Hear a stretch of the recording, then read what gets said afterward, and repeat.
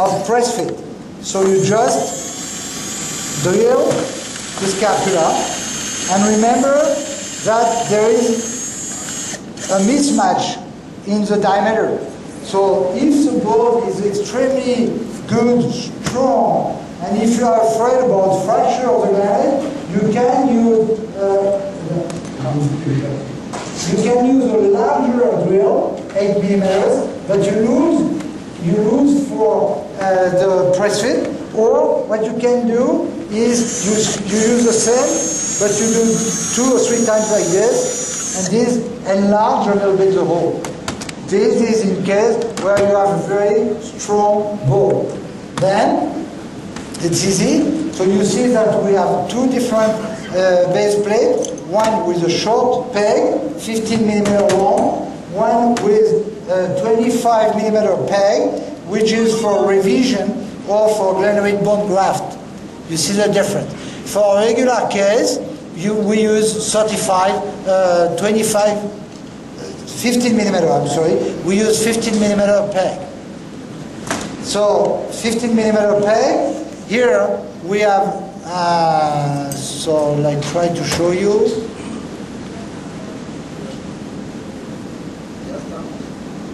I'll just come here. Thank you. So you see that there is up and down. Here it's written up. Probably you cannot see it because you are too far away. But there is up and down, just to know. And up, that means that you are in this position at the upper part, and you just impact your granite. So you see that it's difficult. I'm afraid about fracture. I do not want to have fracture, so I prefer to use.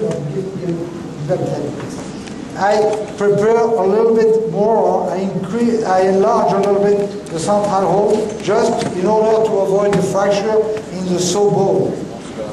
And then you enter easily.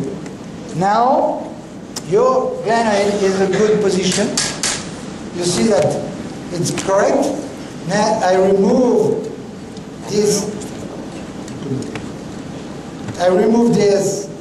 Tool, the base plate holder, and now there are 4 holes. Anterior and posterior hole are for compression screw. Superior and inferior hole are for locking screw. Of course, we have to start with anterior and posterior. This is a 3.2 millimeter drill bit. So we start with anterior. So it's always a question, how much inclination, how much retroversion, how much blah, blah, blah, blah, blah, blah. This is completely artificial. What we want is we want to have a good bone purchase.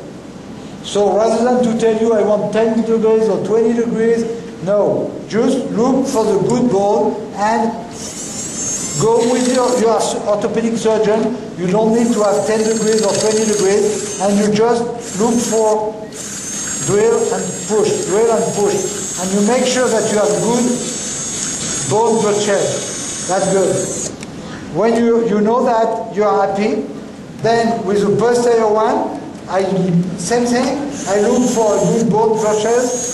Push and drill, make sure that you have good cortices. That's good. So another point is that with the human ace, 10 degrees and 20 degrees, it is impossible to distinguish. 89 degrees and 90 degrees, the ace is able to tell you. But 10 degrees, 15 degrees, 20 degrees, it's almost impossible. So rather than to try to have this kind of inclination, look for a good bone, is what you want. You can measure the length of your screw, anterior and posterior. You have this tool for that. We measure, so it's a very long one here. It's more than 15. And you measure also the one posterior. It is 44. So there are several questions here. The first question is, what happens if the posterior one does not hold, and does not have good purchase? And this happens in about 20% of the cases. Well, in this case, you don't implant it. It happens in 20% of the cases. There are only 3 screws, and it is not a big problem. And so the second problem is how much compression do we want? Well, there is no secret for that. You just want to have a good purchase of the bone, and you will feel that you have a good implantation. So I implant the second one right now before tightening the screw.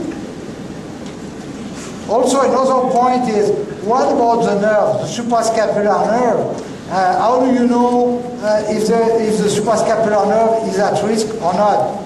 You know that the suprascapular nerve is turning around the coracoid here and turning around the spine posteriorly.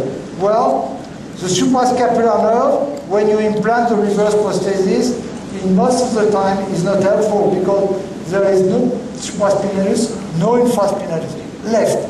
So even though you get some problems, it can happen, I don't know. Honestly, I don't know. You do not have problem with the suprascapular nerve. So now you just tighten both screws until you get good compression.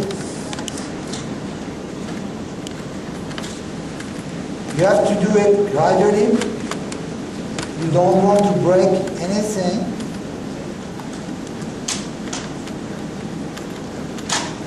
And the inclination, you may have until 30 degrees of inclination with respect to the base plate. Just do it slowly. Like any orthopedic surgery, don't try to be too fast, don't try to be too strong, just go slowly and it works. You can always put the